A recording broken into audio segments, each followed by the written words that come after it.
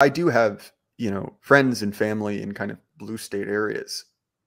Very, very few people seem to be actively supporting the regime. It's at best kind of a grudging, well, at least it's not Orange Hitler type of state.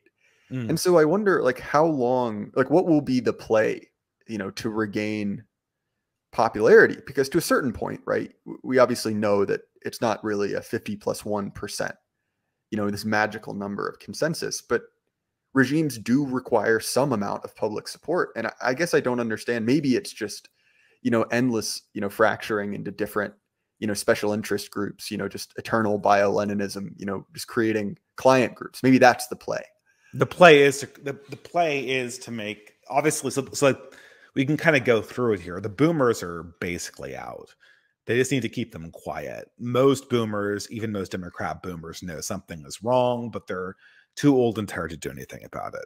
Let's be fair, they're in their 70s. That is what it is. Then you have the, coming up after them, you've got sort of the Xers, which are the silent generation of our time.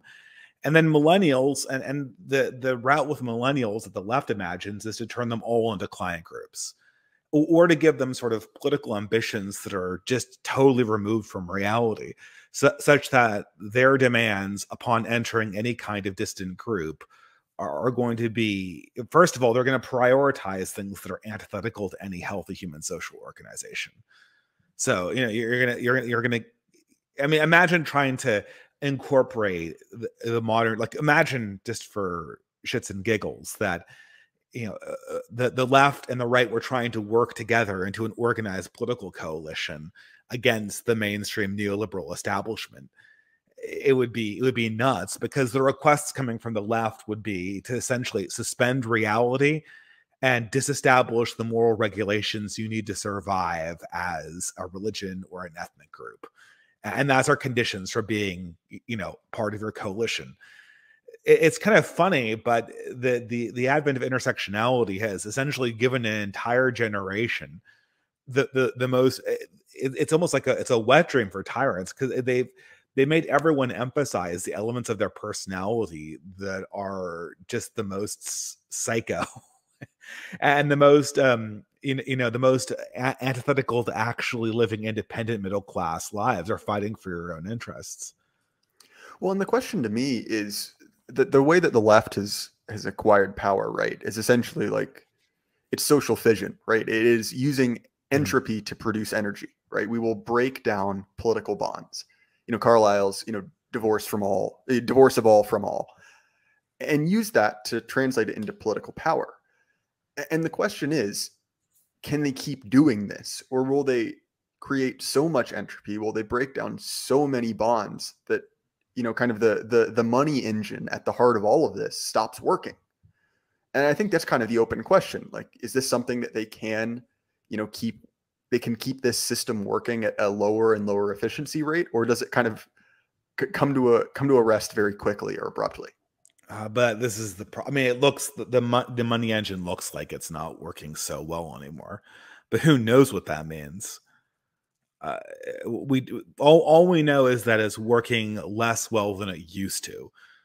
But all that means is that we're in the decline phase. We don't have any idea how long the decline phase is going to last.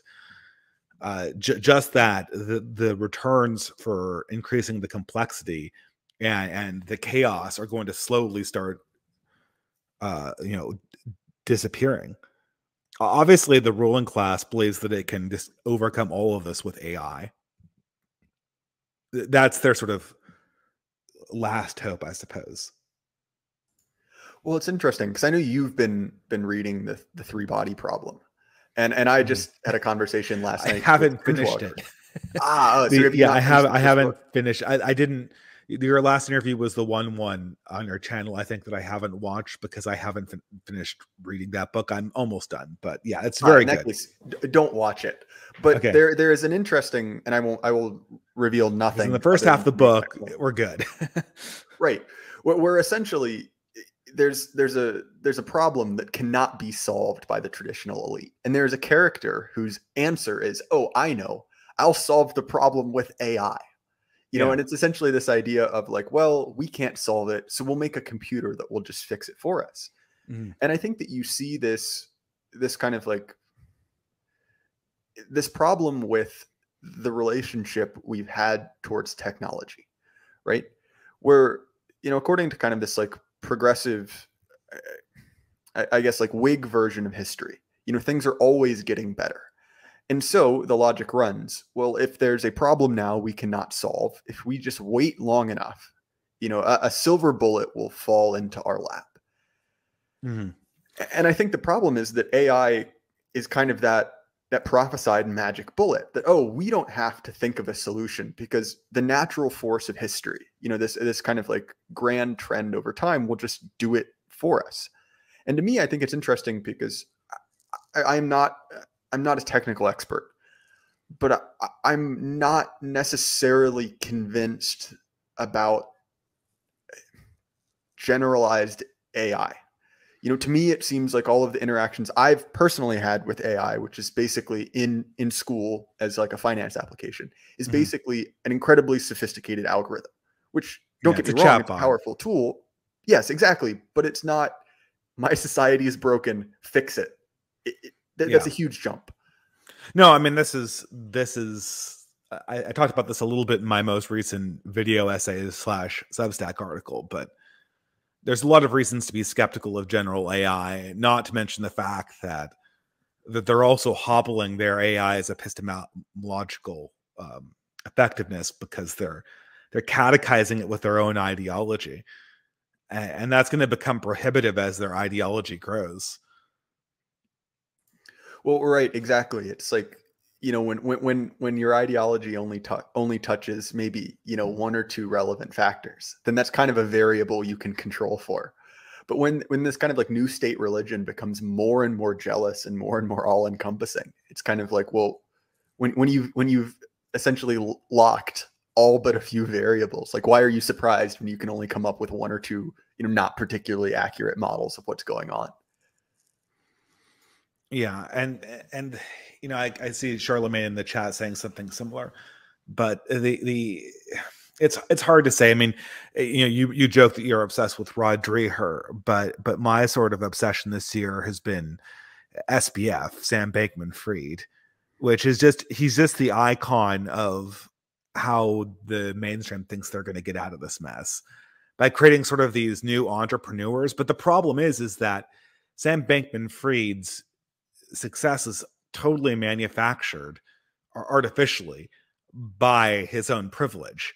So he earns money and gives it back to them, but all the money he earns is basically 100% a bubble based on his own, his own prestige and his own ability to sell himself as a genius for doing kind of ordinary things. And so at the end of the day, all they're doing is just an elaborate way to kind of steal more money out of the system and create more chaos. And of course, these things always explode. Well, and there's an interesting, thought I've kind of been playing with, and the boomers are kind of like one of the big boogeymen in our spheres, and part of it's justified, part of it's not. But there's something interesting, and this has been widely remarked upon, that the boomers have, especially liberal boomers, have theoretically progressive values, but functionally fairly conservative ones. Yeah. And so in every one of these institutions, because the boomers have never relinquished power, essentially, until they've only done it when they've died, right? That a lot of the chaos of the boomers' kind of stated preferences has really only manifested behind them. And while they were still at the helm, I mean, things were not good, but there was kind of a hard cap on how badly they could go, because essentially everyone running those was, and kind of like the interior level, actually relatively competent, compared to kind of these like these like horrible, spiteful mutants that boomers have kind of created, with the ideology that they wanted to promote. And so I think that we're kind of seeing is all at once, not really all at once, but kind of in the post-Obama era, that the children of the boomers, both ideologically and literally, have finally started to claw their way into power, and it's creating just horrible disasters. And we were kind of insulated by that, by the selfishness of that same generation.